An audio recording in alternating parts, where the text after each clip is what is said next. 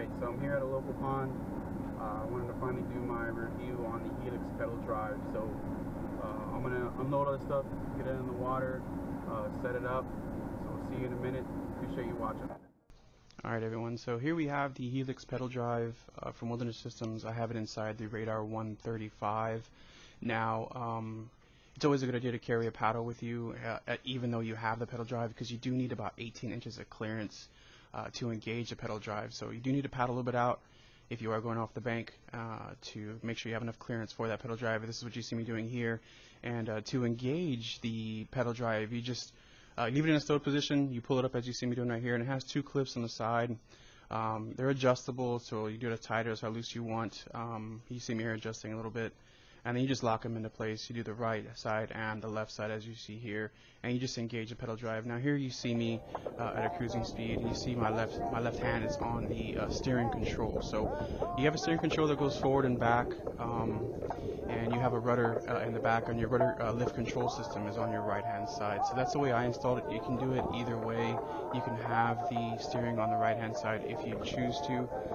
But I chose to do it on the left hand side. So I have seen people do it on the right side, but I was reading somebody had some issues with it, but I'm not really aware of what it is, so I don't want to speak on it too much. But as you can see me right here, I'm just cruising around this little lake. I wanted to give you an idea of the speed of the pedal drive. Now you do cruise at a pretty decent speed. I was on a lake with another buddy of mine, and it's a fairly large lake, so I wanted to cut across the lake, and he was paddling and I was pedaling. And I had to slow down because I didn't realize how fast I was going. But like I said, you can cruise at a pretty decent speed, and what's great about it is you don't exert as much energy as you do when you're paddling. I've gone out fishing when I was paddling, staying out to 2, 3, 4 in the afternoon, and I come home and I'm dead beat tired. So with the pedals, I didn't find myself nearly as tired. Now, is it the best thing in the world? I'm not going to say that. There are some issues with it. You do have to make sure with your clearance, you have to watch for undergrowth because it will get caught in the prop. So you do have to be aware of your surroundings when you're doing this. So, but I'm going to go ahead and go live here in a second. I wanted you to hear the wind because you can hear the wind howling in the background. So I want to give you an idea of how windy it was and what I was doing. So I'll come back to you a little bit later after you watch the live video. Thanks. Alright guys, I'm out here at Little Pond. Did a little bit of fishing today in the Wilderness Systems pedal drive. It's pretty windy out here. You can probably more than likely you can hear all this wind that's coming out right now. And I'm cruising.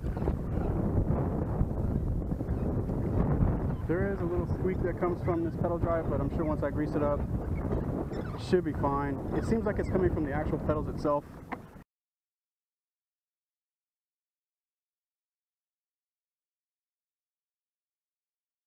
From this right here somewhere, but we'll see.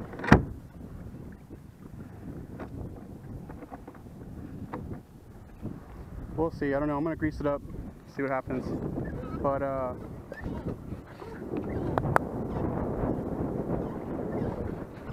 yeah, I mean it works great. Like I said, I'm cruising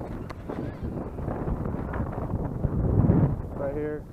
You can see at the steering system.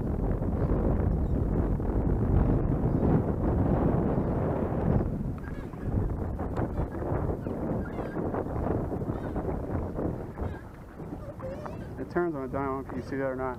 Let me go straight here for a second. I'll go straight at that building. Alright. So I'm straight at that building.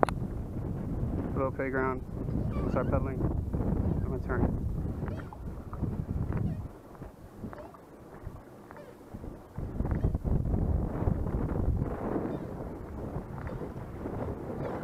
I'm already completely turned around.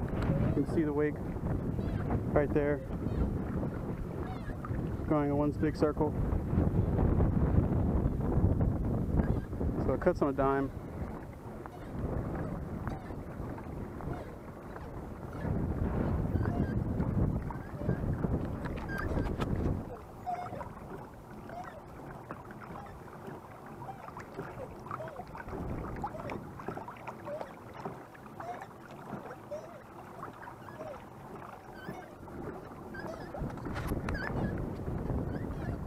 I've had it for a couple of weeks now. third time taking it out. I wanted to give it a few tries before I actually give a review on it. Now, right here, so you hear that squeak?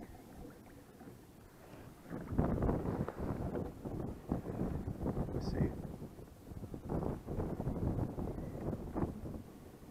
I can't tell where it's coming from.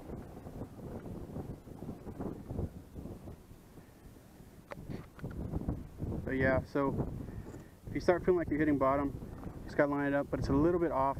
You can see right there. You gotta put it about right there. Hit the release. See, I didn't even hit it that time. It's almost center, but not center. There we go. See what it came up the side. So,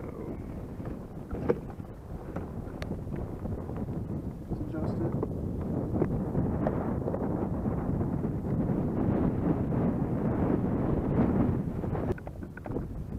Let's see how this is holding up. I screwed it once. I haven't retouched any because I want to see how well they held. Seems like they're holding okay. Now, people were complaining about a little bit of wobble whenever they're pedaling, but that's the wobble that everybody's talking about. It's real minimal.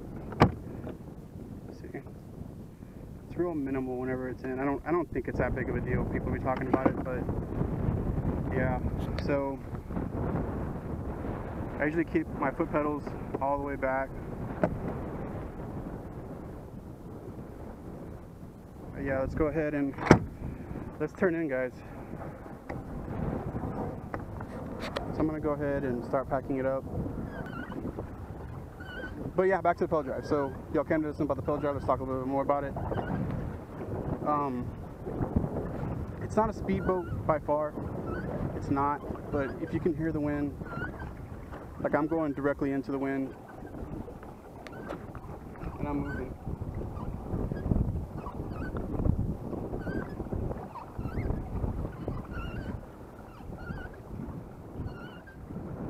Turn. Gonna head in. Alright guys, so I hope you liked the review on the Helix pedal drive. As I said earlier, there was a squeak that was coming from the actual pedals themselves. So what I did was on my next outing, I just sprinkled some water on it, took the squeak right away. It's a temporary fix. I mean, I might do that every time. I'm gonna maybe figure out some long-term solution for that, but it wasn't that big of a deal, honestly. You can hear in the video really loud, but when I was there, I didn't hear it that loud, and it came out really loud through the video. But it could just be the situation. Here, what I'm doing is I'm showing you, I sit a little bit forward in the seat whenever I'm pedaling. It feels for a more comfortable pedal. So I was sitting a little bit further from my seat. I didn't have my back all the way to the back of the seat. So I was leaning forward just a little bit in the seat to make it more comfortable. That's what I was showing you right there. But I appreciate y'all watching. If you have any questions for me, please feel free to comment below. I'd be happy to answer any questions you do have. Also, please click that subscribe. Hopefully you like my videos. I'll be doing a lot more. So once again, I do appreciate y'all watching. Hope you have a great day and tight lines. Appreciate you.